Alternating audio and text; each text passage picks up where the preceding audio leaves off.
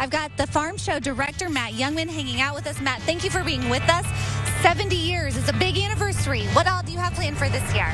Well, it's a great way to look back on history. We have the 100 years of Farmall, 100 years of the Gleaner Combine, the Model D from John Deere, and then we have the latest in technology, autonomous machines, sprayer drones, electric tractors, just everything you can imagine. Let's talk a little bit about how the Farm Progress came to be. What was the original goal of this event? Well, we're a publishing company. We published Prairie Farmer magazine, and that hit all the mailboxes for the farmers. But the idea was at the end of the hand corn shelling competitions, they needed to start a trade show to bring the growers together with their suppliers to learn about the latest in technology. And that's pretty much what we've been doing for the last 70 years, and it's just gotten a lot bigger and better as we've gone. Well, and bigger and better. This is, like I mentioned, the Super Bowl for farmers. Let's talk about the draw of people that this event brings to Central Illinois. So we're really fortunate that a lot of our best partners hold back their product introductions and unveil them today, Tuesday morning of the Farm Progress Show, because they know that all the growers are here, all the media is here, Wall Street is here, the international visitors are here. So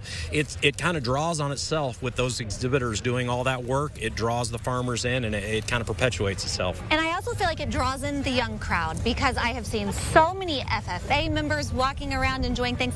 What is the future for the Farm Progress Show and in farming? Well, I think it's just going to continue to do what it's done. You know, we're just going to continue to display the latest and greatest. Farmers are continuing to do more with less and be as efficient as they possibly can, and it's going to take a lot of great minds, the youth, the FFA kids, to continue that forward. Yes, everything kicked off today. We're back here tomorrow and Thursday. People can keep up on an app if they want to know exactly where and when to go. Yep, you might surf around at farmprogressshow.com to make your plan to get around. We're 7 miles of roads and 90 acres of exhibits, and yeah, you can join us at 8 o'clock tomorrow morning, 8 o'clock Thursday morning, and enjoy the show. There you go, and I'm sure plans are already in the works for next year. Most certainly are. All yes. right, well, have a great show. Thank you so much for hanging out with us. Glad to be with you. Thank you. All right, it's Matt Youngman, the director of the Farm Progress Show here in Progress City. If you want to learn more about everything happening at the Farm Progress Show, we'll have that at CILiving.tv. Still